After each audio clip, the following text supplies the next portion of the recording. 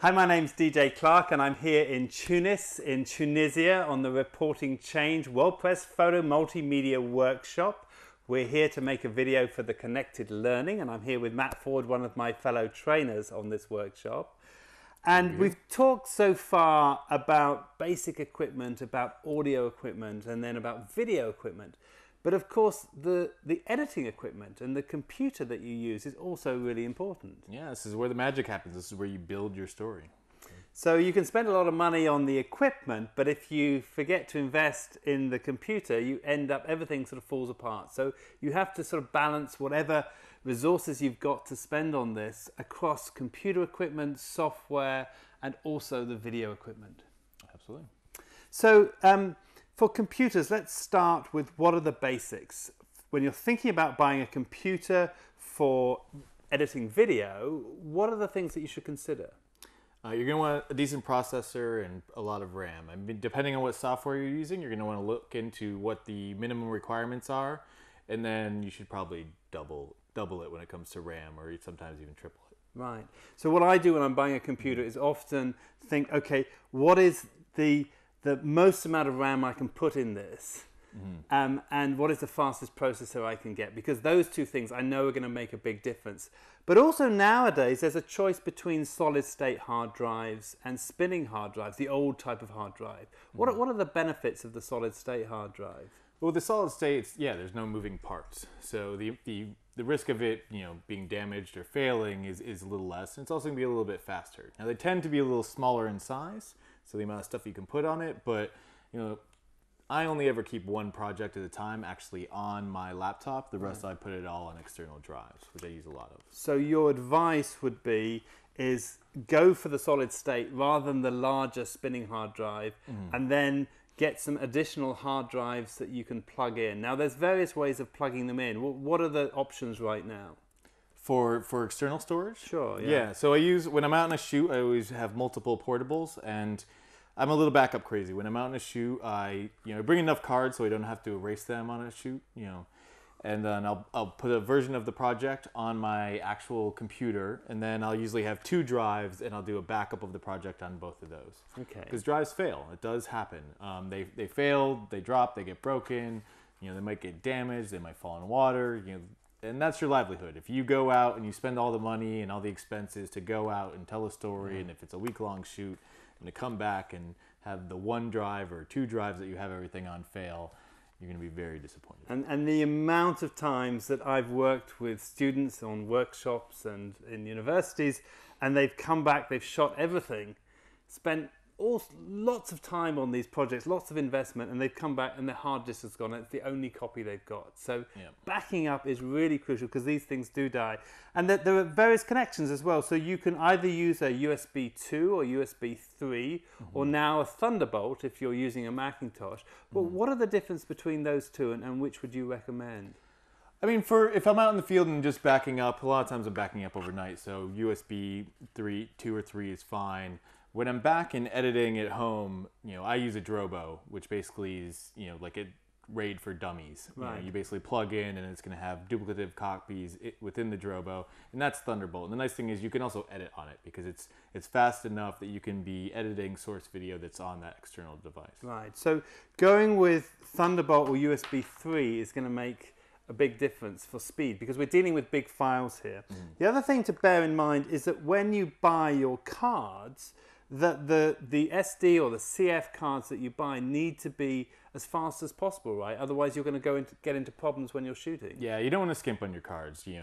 Especially if you're going as big as a 32 gigabyte card, you want the fastest and best one. If that's going to be storing most of your stuff, don't go with the slower options. It's going to really struggle. Sure, and these can fail too. So, don't just think once it's on the card, you need to back it up. Okay, so moving on from the hardware, let's talk a little bit about software. So for organizing your media assets and bringing them on, do you have an organization sort of workflow software, or are you just using the Finder or the organizational software that comes with the operating system? Yeah, for me personally, what I do is I go in the Finder and I transfer, if I'm in a multicam shoot, or I usually have other audio recorders, so I've got stuff in multiple places. I create a folder for every source. So each camera gets its own folder, each audio device gets its own folder. Wherever the media is coming from, it gets its own folder. And then I use Pluralize, and I pull all those different media assets, run a sync on them, and keep a sync folder in that same place. And so that production day has all the different device assets and a sync folder. And then that gets backed up in multiple places. So that day of shooting is now secure. Okay. And as well as that, now for photographers, we suggest that they're going to shoot RAW files, and they're going to need to then manage those RAW files and edit those RAW files. So for editing, do you have a preference for the way that you edit photographs, or are you just going to, again, go with the Finder and put them on and bring them later into a edit software like Photoshop or Lightroom? Yeah, I usually bring it into Photoshop, but I've started playing around with Lightroom as well. I'm still kind of in between what I've decided to be the most ideal for photos. So there's lots of options for organizing your pictures, but you want to find some way of being able to flip through your pictures quickly, choose the ones that you want, and then bring them into the editing software, either Lightroom or Photoshop or Aperture. Those are the main ones, and probably all have people who will swear by them, but they have pros and cons. Now, when it comes to video editing, the choices are slightly smaller, right? So what are the main choices in video editing? So the big players right now, I'd say for what we do and for our area, the major two players right now are Adobe Premiere, either CS6 or Creative Cloud, and Final Cut X. Avid does have a good section of the market in as far as high-end professional, high-end professionals, documentaries, and some local news. But for the most part, for what the DSLR filmmaking sector, it seems to be a lot of people using either Premiere or Final Cut X. Sure. And these are two very different types of editing softwares. Final Cut X is very quick, works very well with DSLRs, has lots of inbuilt things, like you were talking about Pluralize earlier on. That's something that is built in, a way of synchronizing the audio and the video files if they're on separate media assets. But it's not as complex, is it, as Premiere, if you want to do something that's a bit longer or a bit more complicated.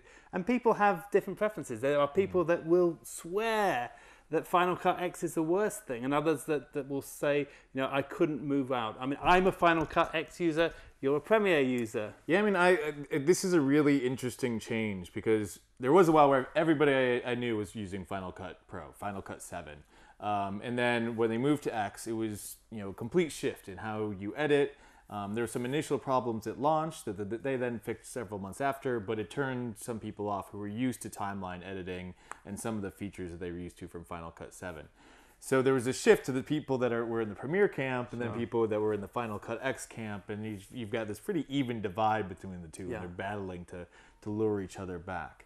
But some things to consider is cost, because the Final Cut X is much cheaper than Premiere. However, if you go with Premiere, you can get a bundle where you get Photoshop and Premiere and a whole bunch of other media assets, other software that you can use all together, right? So it's not just the one software. Yeah, so for Final Cut X, you're paying $300 up front, and you're getting this standalone software.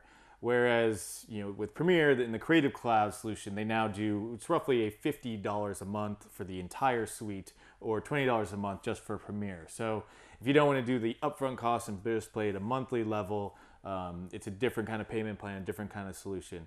At the end of the day, though, these are just tools with preferences. You can tell great stories on either one, and it's just what is going to suit your financial demands and the kind of things that you're trying to do. Okay, thank you very much, Matt. That's it for our equipment special. We've done 4 videos now for connected learning, and we hope that these videos are going to give you just some indication of things that you might consider to buy.